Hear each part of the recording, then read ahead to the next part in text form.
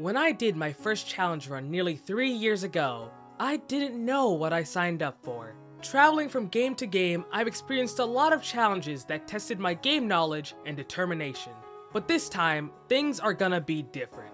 I'm going to be doing this run blind, with only my knowledge on Fest and Portable to act as my guide through my first playthrough of Reload.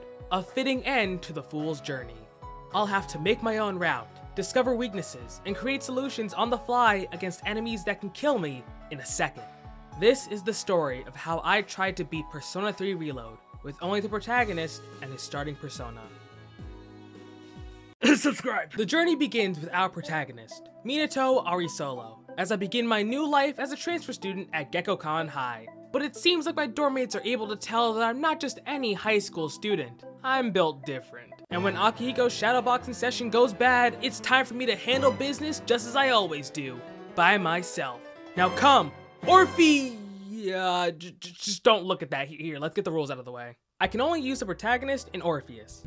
I can fuse personas for heart items and Elizabeth requests, but Orpheus is the only one I can have equipped at all times.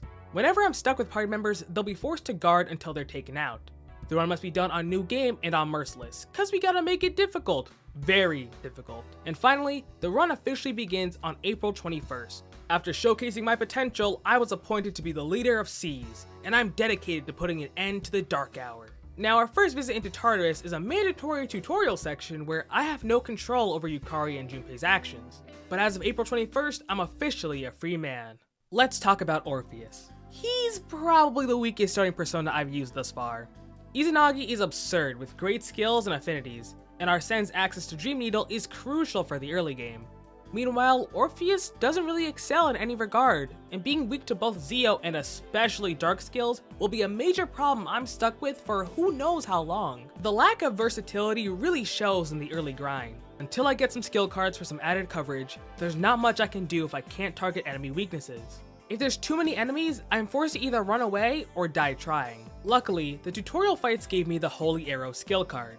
Not only can I now target Pierce weaknesses, but the ability to inflict charm will be important to get the upper hand in fights that would otherwise be challenging. And a perfect example of that would be the first Tartarus boss fight. By inflicting charm on one of the ravens, I can have the damage I'm taking each turn. It's pretty cool that status effects are still a viable win condition against Tartarus bosses. Combine that with exploiting their weakness to fire, and the fight ended quickly. With that victory, Orpheus learned his final skill at only level 5. And thus, that's one Tartarus boss down. Of 43. This is gonna be a long one. Let's step away from Tartarus for a sec. How will I be spending my free time? My highest priority is to complete the Moon Social Link so I can fuse Garulu for the Growth 1 skill card. I know it doesn't look like Personas give skill cards, but maybe it's locked behind maxing out a Social Link this time? In order to access that, I'll need to get started on the Magician Social Link as well as rank up my charm. I'll also aim to complete the Chariot Link so I can fuse Thor for the Null Electric Heart item if need be, as well as a few others just to open up my options. Now, I know what you're thinking. To which I say, what part of Blind did you not understand? The me of February 2nd didn't know any better! As I return to explore Tartarus, Mitsuru won't let me move onwards without at least one other party member. Looks like Junpei is gonna have to be my victim for the shift tutorial. Thankfully, I don't have to shift to win the fight.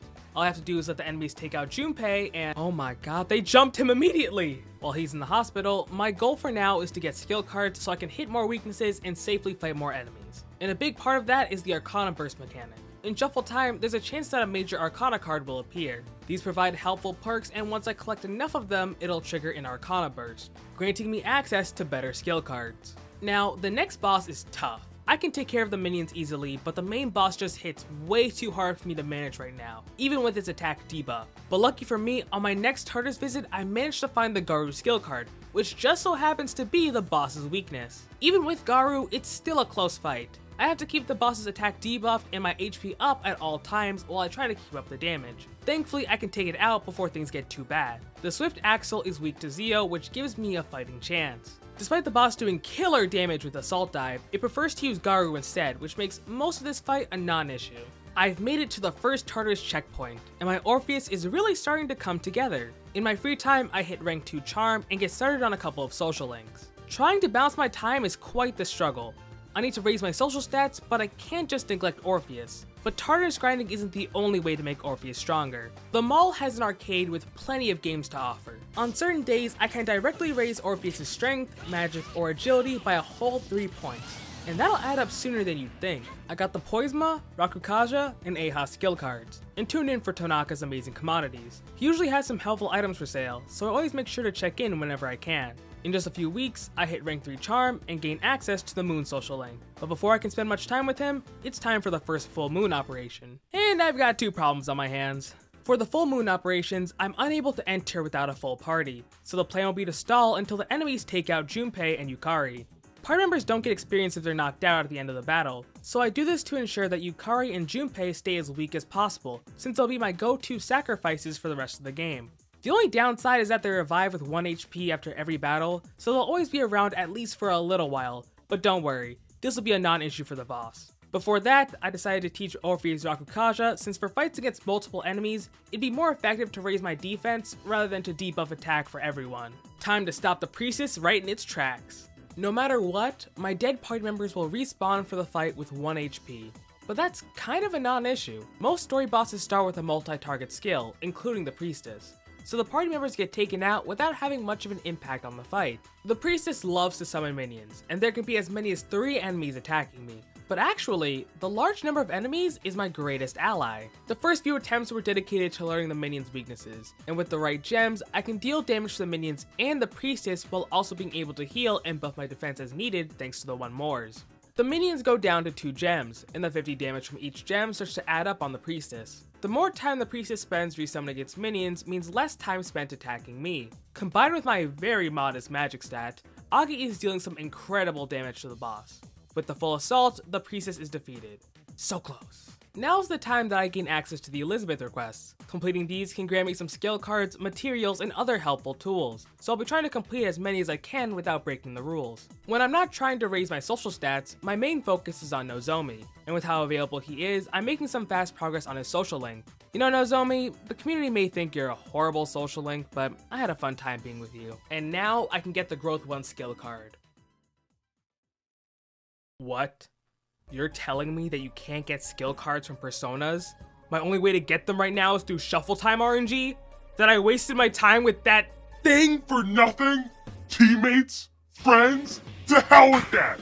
I'll rewind our clocks. Back to the start! Whoa. That was unlike me. Anyways, I make better use of my time by hitting rank 2 courage in academics before going back to Tartarus. With the priestess defeated, I get access to a new major arcana card for shuffle time, but this one only boosts all out attack damage, so it's kind of worthless. I managed to find the Rakunda and Bufu skill cards, and now my Orpheus can target every weakness except for light and dark. Let's try out the next boss. Now, these ravens have some pretty obvious weaknesses thanks to their names, but these guys have Zeo, and I'm not doing enough damage before they can kill me. It's starting to look like my luck has finally run out. Ho ho, we are so back. I cannot believe I found a medium tier magic card so fast. Now I'm able to decimate the lightning eagles with ease, and the main boss is no threat. On my way to the next boss, I ended up at a floor with a teleporter, but no boss. I thought maybe a tutorial was coming up, so I pressed on and... well, that sure taught me a lesson. Since I'm now forced to fight the next boss, I'll just gather some info. This boss specializes in inflicting poison. So the next day, I come back equipped with a resist poison accessory from Officer Kurosawa and try again. Now before I can sue him for false advertisement, I'm gonna have to win this fight. Once I figured out the weaknesses, it just came down to a war of attrition. The poison damage takes a massive chunk out of my HP every time I select an action. But poison damage can't kill me, so as long as I'm keeping my HP in check, I can outlast the boss. But they didn't lock me in for just one fight. With Revolution, these guys are landing crits on me like crazy. And even though I can get some crits myself, it's just not consistent enough for me when the main boss deals so much damage and the minions have dark skills. After some failed attempts, I decide to leave Tartarus until I'm better equipped to handle this boss. So after some stat boosts and equipment hunting, I went back to Tartarus and Elizabeth scolded me for still using Orpheus? Like, okay. For the rematch, I replaced Dia with Counter and equipped some gear to increase my evasion to Pierce skills to avoid the single shots from the minions. Now I'm able to survive the boss's constant barrage of attacks and defeat it. And now, things are going great. Oh yeah. The upper floors of Arca are where I get introduced to enemies with Mudo skills, so grinding is a constant risk. Oh come on! Let's just see what the next boss is like. What? I can't believe it! Atlas made an enemy that unashamedly targets your weaknesses. And if this thing hits me with Zionga, I will not get back up. My damage output, even with my magic stat being so high, is nothing to this boss. I might be stuck for a while. Or at least, that's what I would say. But on some repeat attempts, I realized that this whole identified weaknesses deal is a bunch of smoke and mirrors. Instead of repeatedly using Zionga to target my weakness, the relic will instead cycle through Zionga, Bufula, and Garula. It's not just targeting my weakness, it's targeting the weaknesses that Yukari, Akihiko, and Junpei would have if I brought a full party. Although, having that knowledge doesn't necessarily solve the fact that it still hits like a truck, so I need to find a way to deal damage while minimizing the damage that I take. And thus, I chose to partake in the forbidden arts of Toxic Stall. By inflicting poison, I can guard the incoming attacks while the boss loses a massive chunk of HP after every turn. Just like that, the hardest fight so far just became the fastest. After making all the Tartarus progress I can, I decided to go back to my social links. Who knows, maybe they'll prove useful down the line. But for now, it's time for another full moon boss. Once again, I can't enter the fight alone, so Junpei and Akihiko are on guard duty. Now, remember that I said I won't be using Fuka at all in this run? You know, I gotta keep it as solo as possible. So how am I gonna fight these bosses who swap weaknesses every few turns? Am I just gonna have to blindly guess? Not exactly. I did some testing and these bosses will cycle through the same weaknesses in the same order. So all I have to do is survive for a while and find out what the bosses are weak to during each phase. First, they're weak to Pierce and Zio. Next, Strike and Ice. By this point, the Empress is already down. Lastly, the Emperor will be weak to Fire. Since I can target every weakness the Empress and Emperor cycle through, I can comfortably win the fight after a few tries. It was at this point where I started to feel pretty proud of myself. Remember, I'm doing this run blind on my first playthrough, and I'm managing to figure out all of these strategies to win all by myself. And trust me, things will only get more interesting. I decided to focus on the Chariot and Emperor social links. Since these two Arcana favor electric skills, maybe their ultimate personas will help me get some no electric items, like how Thora did in past games. Yeah, past me was pretty delusional. On top of that, I hit rank 4 charm and start Pharos' social link.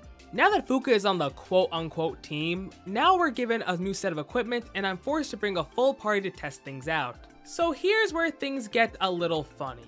We're forced into this encounter with some weak shadows, so I try to guard until they take out all of my party members. And I make the mistake of getting rid of one of them to minimize the damage they're doing to me. And the remaining two actually ran out of SP before they can take out Mitsuru. And no matter how long I wait, they absolutely refuse to do a physical attack. So to make sure no one else gets experience, I reset and try again, only for the enemies to run out of SP again, but thankfully third time's the charm. I go to the next floor and I stumble upon the Theurgy tutorial. There is nothing I can do to prevent Yukari from attacking and using her Theurgy. So here's the thing. There are 3 scripted fights in the game where no matter what, you are not allowed to win for one reason or another. But since they're scripted, none of them grant you any experience points, and I don't think you can lose any of the fights. So let me just grab the rules, add a small change, and let's pretend this never happened. The Servant Tower boss is where my high magic stat starts to overwhelm the enemies. The boss didn't really have a chance to do anything. After this fight, Fuka not only praises the player for winning solo, but she also tells you that everyone is cheering you on back on the first floor. That's just adorable. The Lascivious Lady uses Stagnant Air to raise ailment susceptibility for everyone in battle, so my game plan is to use Holy Arrow to inflict charm and outlast the boss. I came equipped with the Resist Charm accessory, but you wouldn't think I had it on me based on the footage. Towards the end, she'll start inflicting other ailments, but all that really costs me is time and money. For the Fleet-Footed Cavalry, I couldn't find a weakness for him, at least out of the skills I had. But since he was susceptible to charm, I thought maybe poison was on the table. I promise that this is the last guy I'll Toxic Stall. Probably. It depends on how you look at it, like 32 minutes from now. In my Tartarus grind, I got some handy skills I'll be holding on to, but now this is starting to present a problem. There are 9 elements that enemies can be weak to, and Orpheus has only 8 skill slots that need to be balanced around resistances, boosts, healing, and other skills. So how can I always be ready to change my moveset? By visiting the shrine, I can duplicate 1 skill card per day without wasting my daytime. So by constantly making trips there, I can make sure that my best skill cards are always ready just for the right occasion. Since I'll be changing what skills I have so much for Tartarus fights, I'll just update you guys on my moveset for the story bosses. Deep into June, I gain access to missing person requests, and I'm determined to save them all. While I'm in Tartarus, I discovered a bit of a grinding trick. I think floors with special chests have higher odds of spawning rare shadows, and I managed to find a floor with this criteria that also had a teleporter. By repeatedly teleporting to and from the floor, I could try to get lucky and end up with a bunch of rare shadow spawns. It's not a 100% guaranteed method, but the results speak for themselves. This is a very handy method for not only level grinding, but also because defeating rare shadows give a higher chance of a major arcana card appearing. Speaking of, with the Empress and Emperor defeated, their major arcana cards are ripe for the picking. With those cards being able to boost all my stats, I now have a way to directly increase my endurance stat by a whole 2 points each time I visit Tartarus. This will be a very long process. One that got real boring real fast. So I decided to start the nighttime social links and max out the chariot social link.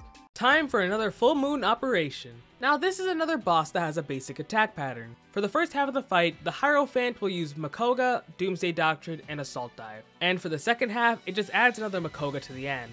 Knowing this, I can always avoid ailments since you can't get inflicted with ailments while you guard. My best source of damage is from Garula, which is making the fight go by fairly quick.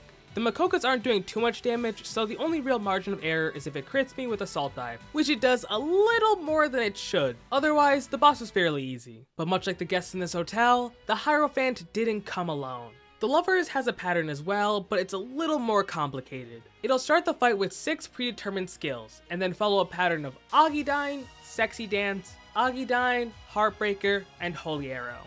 Once again, I can guard on the ailment inflicting turns and avoid getting charmed. Or at least that's what I would say, but it does crit and charm me with Holy Arrow. But for some reason, the boss wasted one more on Marin Karen. And despite being charmed, I'm able to dodge a bunch of Auggydynes that would have killed me. Crazy luck aside, the plan is the same as the Hierophant. Avoid ailments and use Garula. Resisting the Auggydyne is definitely helpful to lower the damage I take, and outside of crits, there's not much to worry about here. In my free time, I max out the Moon Social Link and get started on the Hierophant and Hanged Man. I reach rank 3 academics just in time for exams, and in doing some Elizabeth requests, I also got a Nile Blade, just in time for the antique shop to finally open. This was a very helpful place in Fest to get a bunch of great weapons in order to— Dear God, they massacred this place! While there are still plenty of helpful things I can get here, it's a shadow of its former self. Now the reality is setting in that I might be stuck with my weaknesses for a long time. As for Tartarus, the Hierophant and Lovers cards are now added to Shuffle Time, and while the latter is pretty useless, the Hierophant providing level ups will be helpful for sure. First up for the Tartarus bosses is the Ochlocratic Sand. The name gave me more trouble than the boss. The Arcanist Decapitator couldn't really hurt me once its minions were out of the picture. My new sword also has the chance to inflict ailments, and I managed to enrage it for a faster win. The Devious Convict is pretty strong. Its teammate is simple enough to beat, but the big man hits hard. But because it only uses physical attacks, there's a 100% chance that counter wins me the fight 10% of the time. Funny how that works. The final fight is against 2 partners that have some nice synergy, but once I make it a 1v1, the fight is basically over. A new feature in Reload is the addition of the Monad Doors. These have some bosses I can challenge in order to get some great items and new major arcana cards, so I'll be doing those behind the scenes. I start to fuse some personas to farm their heart items and get to skill card hunting. I managed to find Diorama, which is now my best consistent source of healing, and then I found Anti-Electric Master? Oh my god, I can resist electric skills now! This is amazing! For only 3 turns? Okay, whatever man. I order some Tetra and Makara cones from Tanaka and get shoes that raise my endurance by 3 points. When it comes to equipment, I usually prioritize items that increase my stats or have a good secondary effect. Otherwise, I just use the strongest available option. With the summer here, it's time to go to Yakushima. And while we're here, I've gotta say, have y'all ever thought about the clashing nature of the narrative and me doing a solo run? There are so many instances where characters say they're gonna pull their weight, try to be useful, and that teamwork makes the dream work. But all it does is lead to so many unintentionally hilarious lines. But the funniest has got to be Junpei. Poor Junpei, man. He's been my go-to fall guy for all these fights, and all it does is feed into his inferiority complex. And the one time he tried to take the lead, he got outdone by me again. This game is amazing. After returning home, I'm starting to notice a slowly creeping problem. Despite my high stats, my damage output is not cutting it anymore for bosses that don't have weaknesses I can target. While searching for a solution, I not only find Apt Pupil, but also the most broken move of the entire run. And trust me, you're gonna be seeing a lot of it. Next, I max out the Emperor and place top 10 on the exams. While trying to rest up, I'm awoken by a call for help. A shadow escaped Tartarus, but before I can handle it, Koromaru beat me to it. While I can't say I appreciate the help, I do admire his hustle. With the next full moon boss coming up, I'm going to make some changes to my moveset. There's a lot of different builds I can make, but I decided to go with one built around landing crits with Getsue. As we make our way to the boss, we're greeted by Jin and Takaya. Jin and Chidori, they're whatever, but Takaya, he's a solo runner's greatest enemy for reasons you'll understand not too long from now. But I've got a boss to fight. The Chariot and Justice are tanky, no pun intended. Even with a critical hit, Getsue can't even do 100 damage. Now, that's not a big problem when the boss telegraphs its attacks, but when one of those attacks deals massive damage even through guard, being able to make progress starts to matter. It only gets worse considering that this boss has so much HP, resists physical, and refuses to split up. Now, once again, I was doing this from blind, but I sat here for over 20 minutes waiting for this boss to split up, but it just refused to do so. I asked a friend about this, and apparently you're supposed to use Theurgy to deal enough damage to force the boss to split up, and since I can't use Theurgy, I'm gonna have to do things the hard way. After a long war of attrition, the boss finally splits apart. Right at the finish line, the Justice tried to use Hamon to instantly undo my progress, but luckily I had some homunculi to keep me safe.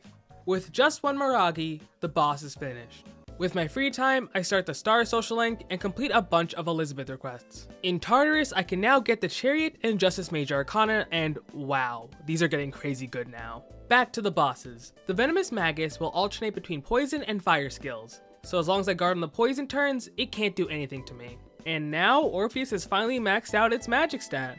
After skipping school, it's time for more new content. While walking back to the dorm, there's a rogue shadow on the Moonlight Bridge, and I'm tasked with taking it down along with Takaya. This is the second scripted battle, where no matter what, you cannot kill the shadow nor get killed because Takaya has to show off his persona. As far as I can tell, there's nothing I can do here. Even if I deal enough damage myself, it will not die until Takaya can steal my kill. Not only is the shadow seemingly impossible to crit, but it starting off the fight with Debilitate is doing me no favors. It's like the developers want to absolutely make sure that the player cannot deal enough damage to win alone.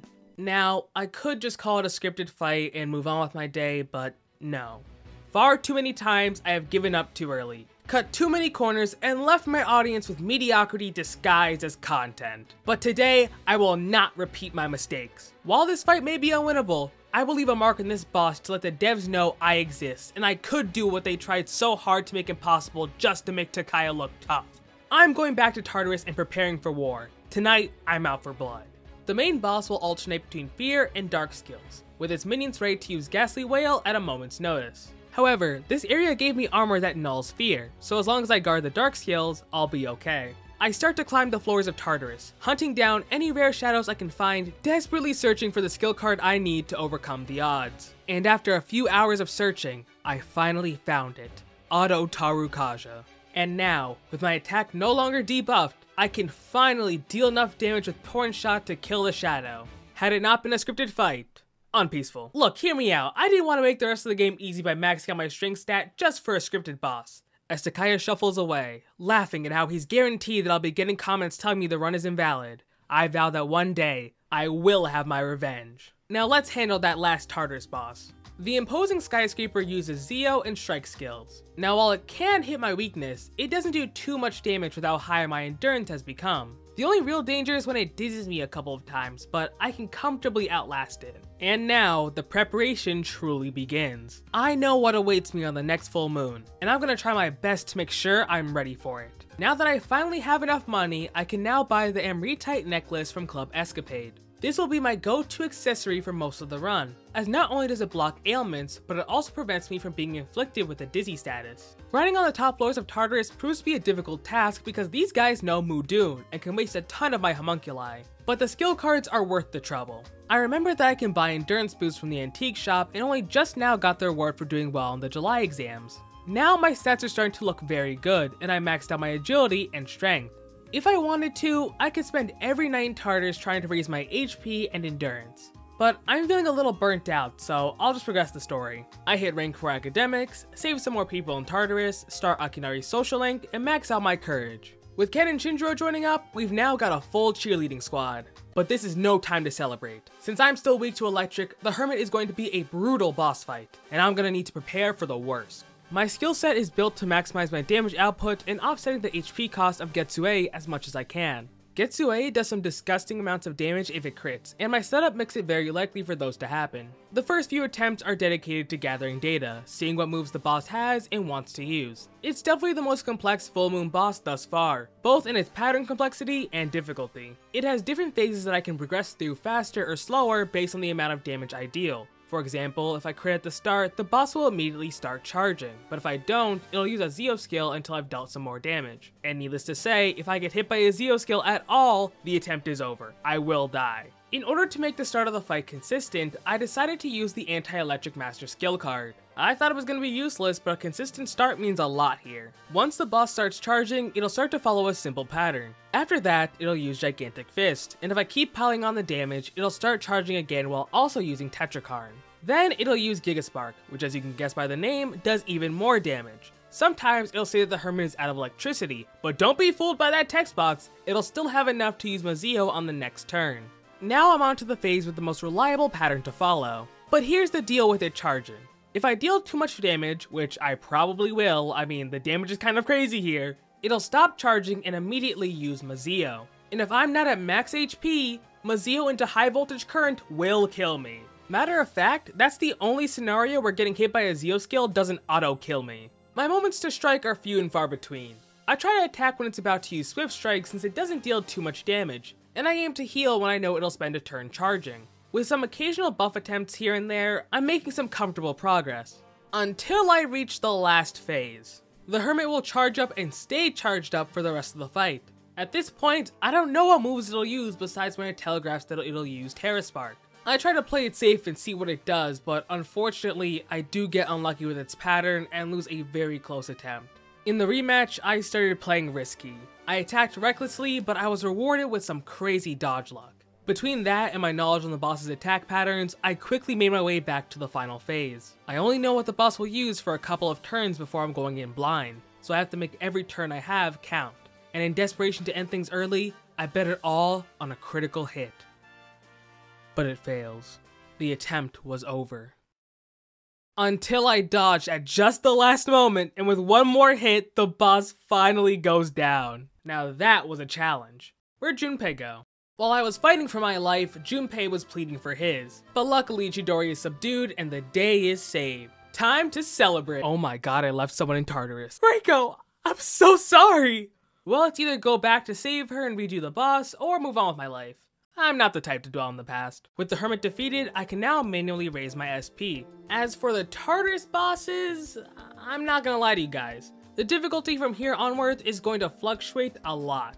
While I become strong enough to handle the full moon bosses by myself, that means that the Tartarus Guardians have sort of become jokes. I can't call them all pushovers, there will be some that catch me off guard or require me to expend a lot of resources, but it's just a matter of seeing if they have a weakness, and if they don't, oh well, just overpower them. The rest of September is dedicated to Shinjiro. I know that he's a party member and I should probably be staying away from him, but I just had to see his new story content. While hunting down skill cards in Tartarus, not only do I find Resist Dark, but also Resist Electric.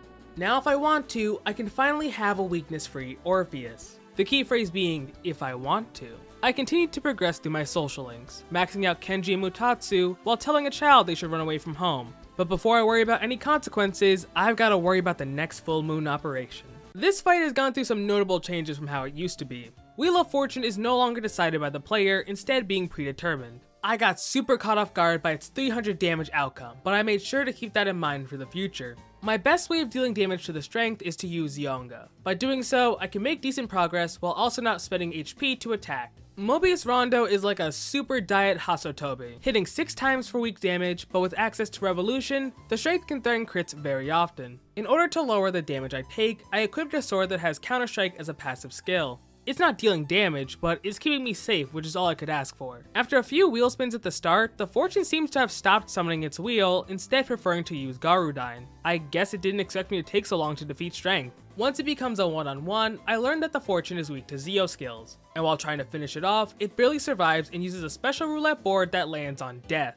But thankfully for us, no one is dying to— Oh yeah. Ken confronts his nemesis, ready to take Shinjiro's life. But before he can make the play, Takaya comes in for the steal. I hold his words close to my chest and decide to face the future head on.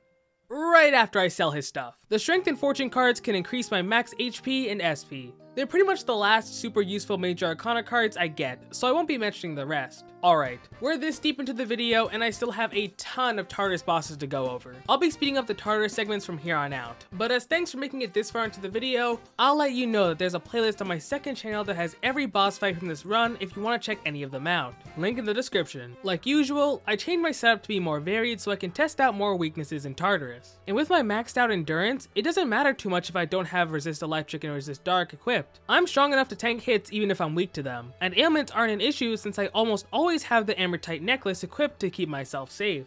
The skill cards at this point kind of suck. I thought that rank 9 cards would start to give me some heavy tier magic, but no, it's just skills like Regenerate 3 and the group buff and debuff skills. As for my social links, I maxed out Tanaka, but I'm starting to wonder, what's Maiko up to? She ran away to Tartarus? On a dark floor? We gotta go! Alright, now I can max out Maiko and the old couple's social links. But the full moon is soon to arrive, and as such, it'll be time to settle things with Strega. I once again build my setup around doing as much damage with Getsuei as possible, but let's try to make the fight a little more interesting. They're not natural persona users like me, so why don't we even the playing field? For this fight, I'm going to win without my resist skills. We meet on the Moonlight Bridge, the same place where Takaya ruined my run. This time, it's personal. Come on, Strega, hit my weakness. Do your work. Oh my god, they can shift. That complicates things, on top of the fact that they have dark skills to decimate my HP. Jin even has special grenades that'll either hit my weakness or do a clean 100 points of damage to me. As a result, he's the one I want to take out first and... Hold on a second, did you see his health bar? These dudes are cheating! Well, on the other hand, I'm basically cheating myself. Look at the damage! With all of these passive boosts, Strega stands no chance that they can't knock me down. I decided to use some of my Heat Riser items to raise my defense and evasion so I can better survive their attacks. But that also raised my attack, so yeah, I'm hitting even harder. Poor Jin, bro, he went down in 4 hits!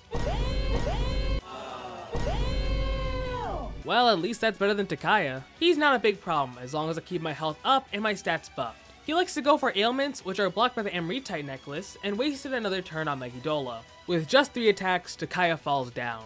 While Strega takes the chance to cool off, I've got a date with the Hanged Man. I decided to add Neuro Slash and Mabufala for spread damage, along with multi-target boost for some extra power. I got pretty lucky that I could hit some of the statue's weaknesses, and even if they resist Slash, a critical hit will still do incredible damage. But I forgot that I don't have my resist skills, so there were some close calls. But once again, having max endurance is a big help. Once the statues are out of the way, it's time to take on the man himself.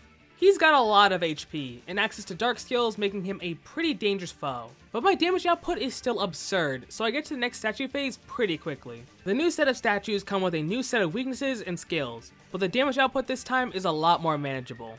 I also get some amazing crit luck to speed things up. Eventually, the Hangman comes back and starts to use his signature skill, Grim Transcendence, granting him extra turns. I'm getting very scared here because if the Hangman just hits me with a bunch of its strongest skills, I'm screwed. But for some reason, when it gets a one more, instead of trying to finish me off, it goes for Mudun. Even if it lands, I have plenty of homunculi to stay in the fight. This segment is less me trying to fight and more me trying to survive. But with a couple of openings, I make it to the final statue phase, which was a complete pushover. It's down to a one-on-one, but before the Hanged Man can do anything, I land 2 massive crits to win the fight. Just like that, I've done it. The final full moon shadow is defeated and the dark hour will finally come to an end. I'm looking forward to the celebration. I know I was pretty cold toward the rest of Seas with the whole solo challenge run deal, but I think it'd be nice to spend more time with my friends. This is not what I had in mind! With Akutsuki betraying us, all Aigis has to do is fire and the game is over. But knowing that this video can't exist if she kills me, Aigis frees us from our restraints and Akutsuki's plan fails. With everything I just skipped over, there's a lot to think about. But there's only one thought on my mind. Can you believe they killed Shinjiro twice? Okay, so the joke is, with the free time, I'll be hanging out with the new kid in town, Ryoji, along with some social links. As for Tartarus, the next group of bosses were a snooze fest. It's more difficult to navigate through this block than it is to win against them. But in good news, the rank 10 skill cards are fantastic. I got Tempest Slash, Zeodyne, and finally found Diarahan. On top of those skills, I also study up on how to have the speed and stealth of a ninja. I don't think it worked! I max out the strength social link and send Akinari off. But he's not the only one passing on. Sorry Junpei, gotta kill your girlfriend. See, that's what I would say, but this is the third and final scripted fight. You can do as much damage as you want, Chidori will not die before her time is up. As a matter of fact, she'll fully heal herself at the halfway point just to rub salt in the wound. As much as Junpei probably wants me to give up, I've gotta at least send a message. I open up the fight debilitating Chidori and using a Heat Riser item. After she heals herself, I only have 2 turns to attack her. My best bet right now is to use Tempest Slash since it hits multiple times and I don't think you can land critical hits during these scripted fights. With a little bit of luck, I'm able to do just enough damage that would have beaten Chidori if she didn't have the developers on her side. Just when things are starting to get resolved, right on cue, Takaya swoops in for yet another kill. But out of pity for how much she suffered this entire run, Chidori revives Junpei at the cost of her own life. Love is a beautiful thing, and while Junpei may be at the lowest point of his life, I think I know how to thank him for everything. But after the date Aigis and Ryoji had on the Moonlight Bridge, maybe love isn't for everyone. It turns out that the fall is near, but we're given a choice. We can either live and suffer knowing Nyx is unstoppable, or kill Ryoji and die in peace. It's a very tense situation. So let's unwind a bit in Tartarus. The bosses aren't anything special, but now I'm able to find Null Dark and Charge, which will be huge for the endgame. Since I've done all of Elizabeth's fusion requests, I can now fuse Lucifer, who will be crucial in getting my ultimate weapon, but I'm gonna need some time until I can craft it. I max out the Star Social Link, save some folks in Tartarus, and it's time to make a decision. I could kill Ryoji right now, say the run is over, and live peacefully until the end. But I can't. Since the start, I've been trying so hard to avoid my friends, treated my party members as fodder, and ignored their cries for help. It doesn't matter how strong I got. It doesn't matter how many bosses I beat. Look at what happened! From now on, I won't fight alone just for the sake of the run. I'm fighting alone to protect everyone. I'll take on Nyx or die trying. It's time for the final act. January 1st and the final block of Tartarus is already giving me trouble. The enemies are strong enough to pose a bit of a problem to me, and there are 8 Tartarus Guardians waiting for me to challenge them. With how quickly it can run out of SP, I can't just throw Twilight Fragments at the clock so simply. So my plan is to use the Invigorate 3 accessory I got and stall out a bunch of enemies if I ever need to heal up my SP. That way I can grind for as much as I want without having to worry about wasting my items healing. Now let's start the final gauntlet. The Obsessive Sand will seem like a pushover, wasting turns and letting me attack for free, but once it heals up, it starts to fight back with some light skills and fishing for critical hits. With my high defense and Tempest Slash, it was a simple win. The comeback castle is surrounded by minions, and if any of them are defeated, it'll just summon them back. I swap out Tempest Slash for Heat Wave because the castle reflects Slash. Heat Wave is great at wiping out the field, but the castle takes so little damage that the fight goes on for a long time. The Overseers of Creation have skills to target my weaknesses, so I had to bring back Resist Electric and Null Dark to win the fight. I got pretty lucky that the Appropriating Noble had minions that were weak to strike, but honestly, this boss kind of threw away the win. It has Life Drain and it's taking 200 HP from me each turn. If it only used Life Drain, I probably would have lost. Instead, it cycles between Life Drain, Spirit Drain, and some light skills, so I just let myself run out of SP and rush him down when I can. The High Judge of Hell is a bit of a hassle. It resists Slash, is immune to Strike, and Maziodyne doesn't do too much damage, so my strategy is to throw the damage dealing items I have at it, and then use Maziodyne until it's over. My ascent up the tower has net me some amazing skill cards, Akasha Arts, Strike Amp, Repel Slash, and so much more. With so many options, I'm feeling ready for anything. Time for the last 3 Guardians. The Cultist of Death, 3 charged Akasha Arts. The Hedonistic Sinner, 4 charged Akasha Arts. The Genocidal Mercenary. See, now back in Fest, I remembered the last Tartarus boss could only be hit by Pierce and Almighty attacks. So just in case, I decided to slap on Poison Arrow, which does... well, the damage could be worse. But I forgot to have the Amrite necklace equipped, and I waste a couple of turns confused.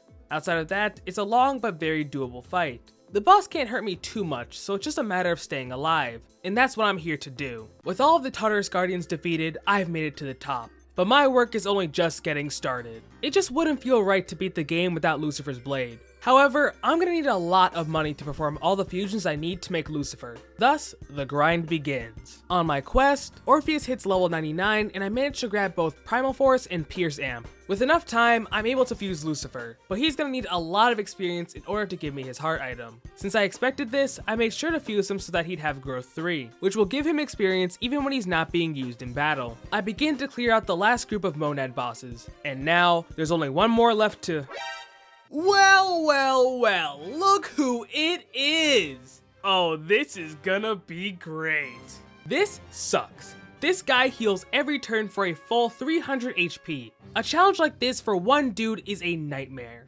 With Akasha Arts, I can't deal enough damage to outpace the Shadow's healing. To combat this, I swap in Primal Force and throw on some skills to raise my crit chances and damage. With Primal Force's solid crit rate, I'm able to do tons of damage to the boss without having to worry too much about how well I'm outpacing its healing. On top of that, I can use some of my attack mirrors to reflect his attacks back at him and still net some profit on damage. It takes a long while, but I'm able to... Atlas really gave this dude Diarahan. Alright, I'm stalling until it's out of SP. Look, it'll probably only Diarahan once, but fellas, I don't want to tempt fate. Once it does run out of SP, the question becomes, how do I do enough damage to take it out before I waste all of my resources? So I took out some pen and paper, and by paper I mean the back of my PS5 manual, and devised a strategy to make some decent profit on damage. After cycling through the same strategy and getting some lucky crits, I did it. I killed the unkillable. Let the record show I killed it with my bare hands in a persona. I did not need Takaya to step in during the Moonlight Bridge fight, just saying. And thus, after 8 TARDIS bosses and 3 Monad boss fights, I finally step out of Tartarus. The longest dark hour known to man. And I'm back in. Every night I go to Tartarus in order to get Major Arcana cards to raise my HP. I'm not trying to max it out, but since I'm so close, I may as well try to have over 700 HP. In the process, Lucifer finally gives up his heart item, allowing me to obtain Lucifer's Blade. Magic ability will be a helpful passive to raise my magic damage in case I decide to add magic to my skill set. Why don't I just use Concentrate? Because the game won't give me Concentrate. I've searched everywhere. The top of Tartarus, the same place where I found Charge. I've checked every tier of card and every chest, but for some reason I can't find it anywhere. Maybe if I could concentrate, I'd upload more than twice a year. Oh yeah, the Reaper. I gotta kill him. I had actually fought the Reaper a couple of times beforehand just to test the waters, but I could not keep up. With its 2 turns to attack, I was struggling to keep myself alive long enough to deal meaningful damage. But this time, I had a bit of a crazy idea. I decided to lean into a more heavy offense role. I got rid of Diarahan and Resist Electric in favor of skills to improve my crit rate, damage, and physical dodge rate. I didn't expect it to work, and I was just testing out a what-if scenario. All the Reaper has to do is use my Zeodyne, and I'm screwed. But would you believe me if I said he didn't? Yeah, for some reason the Reaper used every type of magic possible except for a single Zeo skill. I mean, I'm not complaining, but I'm just a little confused. Now, I said that the Reaper has 2 turns, but it doesn't always attack twice in a row. Sometimes it'll use buffs and debuffs to slow me down. Maybe it'll use Concentrate and hold on to it for a couple of turns. And it'll use insta-kills a lot. But the most helpful thing it does is use status inflicting skills. With the Amrite necklace nulling ailments, this essentially gives me free turns where I don't have to worry about healing and I can focus on my strategy of using Charge and Primal Force for massive damage. But since I don't have Diarahan, I'm forced to rely on my beads and bead chains to heal. I guess it's not a big problem because I'll have Diarahan for the final boss anyways, but between the lack of healing items and the amount of Hamons that the Reaper is landing, I'm on a strict time limit. I either kill the Reaper first, or I run out of items. But I had something the Reaper didn't. Luck. I managed to not get crit once, and landed plenty of them myself. If the Reaper uses buffs and debuffs, I cancel them out immediately. I make sure to use his pattern of using ailments and insta-kills to spend my opportunities setting up rather than healing. And with 2 more crits, the Reaper goes down. And the irony is just insane! My reward for winning is the Divine Pillar, an accessory that cuts all damage I take in half, but I won't be able to dodge attacks. A fair trade-off for a very helpful item. Now, I'm sure there'll be people asking, what about the Elizabeth fight? Well, 2 things. If I become strong enough to beat Elizabeth, then I'm worried that the next fight probably won't be very fun. And I'm not sure if Elizabeth can be beaten without Armageddon. And let's be real, by the time I upload this, someone's probably already done it by now. While I have the best weapon in the game, I can't get the best armor and shoes. The heart item in order to make them is from Messiah, which would require fusing away Orpheus, and I just can't bring myself to do that. I grew so much alongside my other self, and I want to stick with him from start to finish. After grabbing a couple of skill cards and raising my HP, it's time to live my life. January is a special month. It's a time to reflect upon the times I've shared with my friends and the lessons I've learned during my journey. I've made a lot of progress, not just as a Persona user, but as a person too. Started off pushing away my teammates, letting them take the fall for me time and time again. But after the times we've shared and what little time we have left, I want to be close to them. Junpei, I'm sorry for all the problems I've caused you. I did the Chidori revival event just for you, pal. And I even forged a special bond with Aegis too. Just don't ask what I was doing last month. We chose to keep our memories, and this year we're gonna make more. Nyx is calling me, and death waits for no one. I make sure to buy a ton of items for buffs, debuffs, and insta-kill protection, before I head into Tartarus one last time. Tonight, there will be no boss fights that force me to bring a full party. I can happily fight everyone truly by myself. Before I can challenge Nyx, I'm gonna have to go through Strega again. And just like last time, I'll be fighting them without covering my weaknesses. Time to suit up and settle things. First up is Jin, and Fuka, move. And this time, he means business. He'll start off the fight checking for my weaknesses, and I'm wide open. He's got both Lightning Grenade and Aegon to knock me down at a moment's notice. In order to fight back, I use some of my Debilitate and Heat Riser items to make it more likely that I can dodge his moves, or at least reduce the damage I'm taking. But as long as he knocks me down, he can mount a counterattack by either using buffs and debuffs or charging up. The first few attempts are a little tricky, but I didn't come here to lose. With Primal Force, I can do a ton of damage to trigger Jin's dialogue prompts and advance to later phases. And speaking of phases, once his health gets low enough, he'll transition to using flash grenades that do a set amount of damage. Thanks to the necklace, I don't have to worry about any status effects, so as long as I keep my health up, I can withstand Jin's onslaught. When I do get chances to attack, I make them count big time. But Jin has one more trick up his sleeves, injecting himself with a stimulant that maxes out his damage output but at the cost of poisoning him. Now, this is where I ask you, humble viewer. Does this count as poison stalling if he put the poison on himself? It's not my fault he gave me the win. After Jin goes out with a bang, there's just one more obstacle on my way to Nyx. Takaya. You've killed innocent people, my friends, and probably the run to some people. This time, it's just you and me. Okay, it might have been a mistake to fight him without at least Null Dark. Takaya will use insta-kills more than anything else, and as a result, he tears through a bunch of my homunculi. And that's not even mentioning how much damage he does off of Aegon or Zeodyne. And unlike Jin, if Takaya gets a one more, he's not so generous in letting a chance to kill me slip away. Because of his damage output, I added Debilitate to my moveset for consistent debuffing, while sticking to Charge and Primal Force for damage. Takaya really does not like me using debuffs, because he loves to use Spirit Drain and it takes a massive chunk out of my SP. But there is one saving grace to this fight. With all of the turns Takaya is spending on ailments and insta-kill spells, that's time spent not damaging me. As a result, I can focus on damage and debuffs without being too concerned about healing. But just like the Reaper fight, there's an invisible time limit. If I run out of homunculi, it's over, and I'll definitely need some insta-kill protection for Nyx. So I try to make the most out of every opening I can. Charge, debuff, and Primal Force to deal as much damage as I can, while healing as sparingly as I'm allowed to. It's a scrappy back and forth fight. But right when he's on death's door, Takaya whips out his secret weapon. Not that one, I meant Theurgy. Apparently it was supposed to inflict fear, but I don't think anyone noticed the necklace I was wearing. But either way, that attack didn't really do more than annoy me, and with one more Primal Force, Takaya's hopes come crashing down. We finally make it to the absolute top of Tartarus. One last barrier to overcome. While the rest of Seas takes care of the pursuing shadows, it's up to me to finish what I started. And I came dressed for the occasion.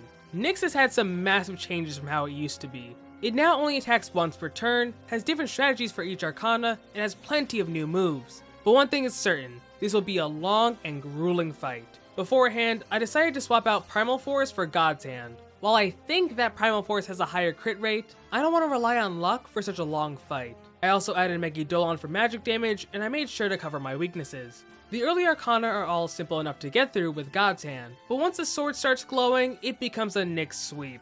The Emperor counters my strategy hard, not only in its damage output, but by also resisting physical attacks. While I could try and God's Hand my way through it, the damage I'm taking is just way too much to manage as is, even with debuffs. I barely make it through the Emperor, but Nyx will keep using Sweep and Sunder for the rest of the fight. In order to stand a chance, I'm gonna need a better setup. It's finally time to put the Divine Pillar to use. I won't be able to dodge, but the damage reduction will be a massive help. As for my skills, I add Debilitate over Megidolon to keep Nyx debuffed for as long as I can, and swap in Single Target Boost over Apt Pupil to focus on my average damage output rather than relying on crits. This does not work out very well. When Nyx changes its arcana, the debuffs from Debilitate go away, but the Divine Pillar is definitely helping with the damage reduction, making it so that I can withstand Sweep and Sunder much better. Now, I can make it to the Lover's Arcana, which starts off trying to inflict charm, but will then swap back to primarily physical damage. Despite the Divine Pillar saying I can't dodge, it doesn't mean that status effects can't fail, and luckily I never get hit by any ailments, but my progress comes to a screeching halt when I get to the Chariot.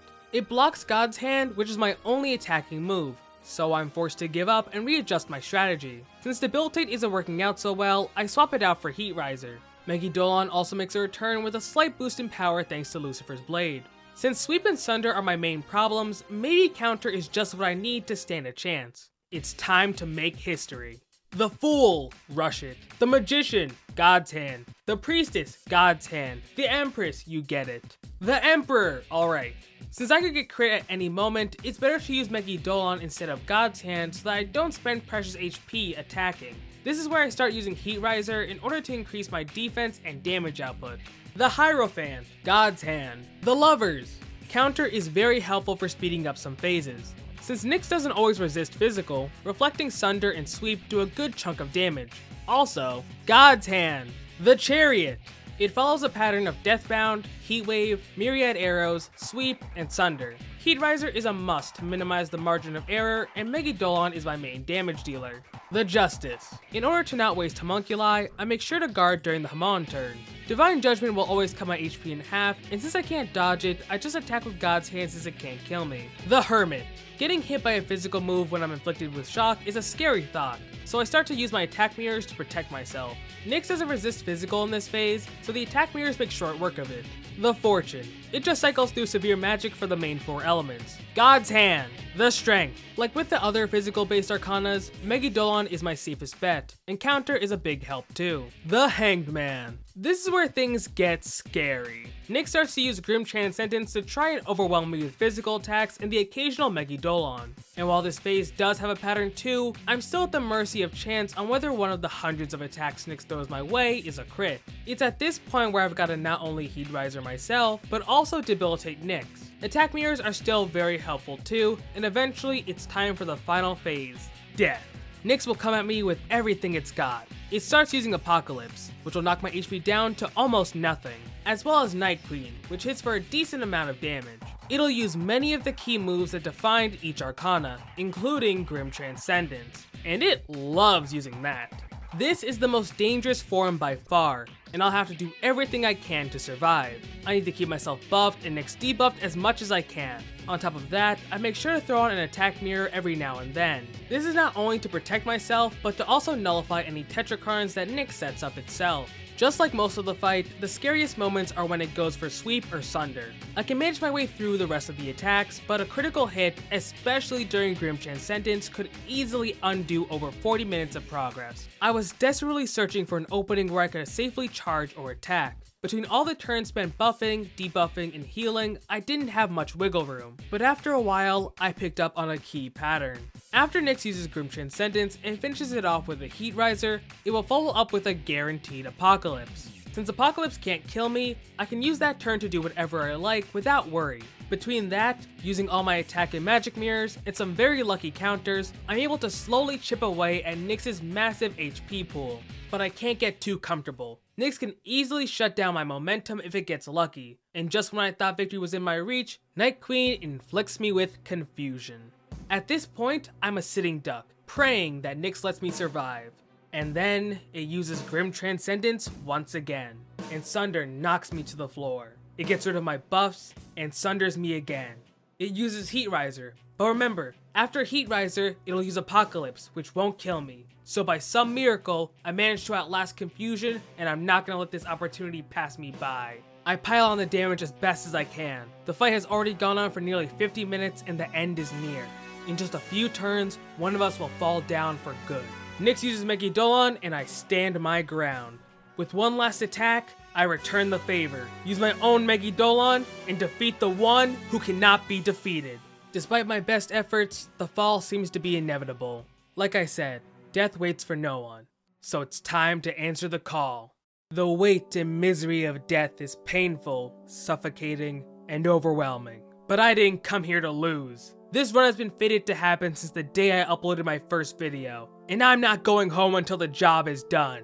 With the power I've gathered, I'm gonna end this, once and for all.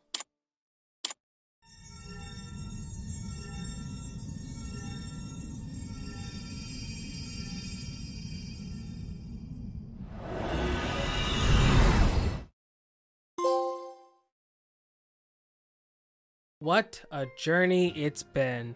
It wasn't smooth sailing, and I definitely had my fair share of stumbles here and there, but it's one I'm ultimately happy I did. You're probably wondering why I did so many social links that I really didn't need to. The truth is, I did them because I wanted to. I love spending time with these characters, and I wanted to make the most of my time returning to Persona 3. While this may have been a solo run, this couldn't have all happened by myself.